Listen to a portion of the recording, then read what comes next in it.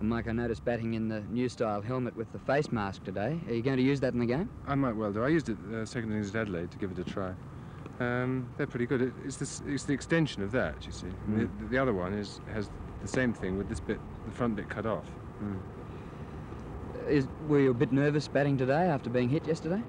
Surprisingly not really. I mean, I played against our quick bowlers here and felt quite good. You've got everyone fit now, which I think is about the first time on the tour. You're a bit embarrassed, fortunately, with your battery of pace bowlers as to who to leave out. Yes, you're quite right, but it's a fortunate embarrassment. I mean, it's rather that than the other way around. I mean, we've got 5 quick bowlers, all of whom almost certainly would do a good job in a test match anywhere. While Brearley is flushed with riches, the inexperienced Australian team has been under constant pressure in the first 2 tests.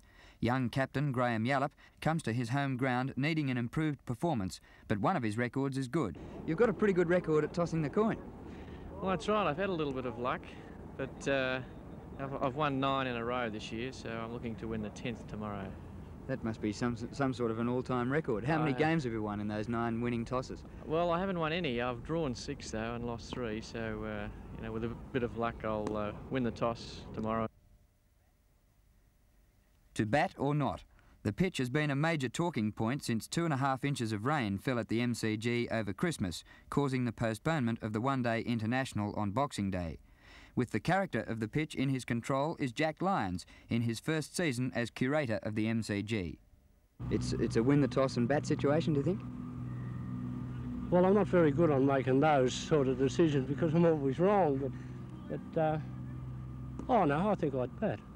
I think I'd bat if I won the toss, yes. But I'm always tempted to bat on a new wicket. You know, I think that after you get behind the ball for a while, an hour or so, and then the runs come later. That's the way I look at it.